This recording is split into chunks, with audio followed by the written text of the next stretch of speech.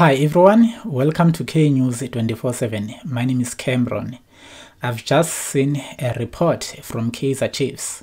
They say that they wanna loan out Sabelo Khatebe to a club at Mutsipe Foundation next season. This is because he's not getting enough game time at Kaizer Chiefs. He's one of our great players. He is good, especially he's from a development, but currently there's no space for Sabelo Khatebe.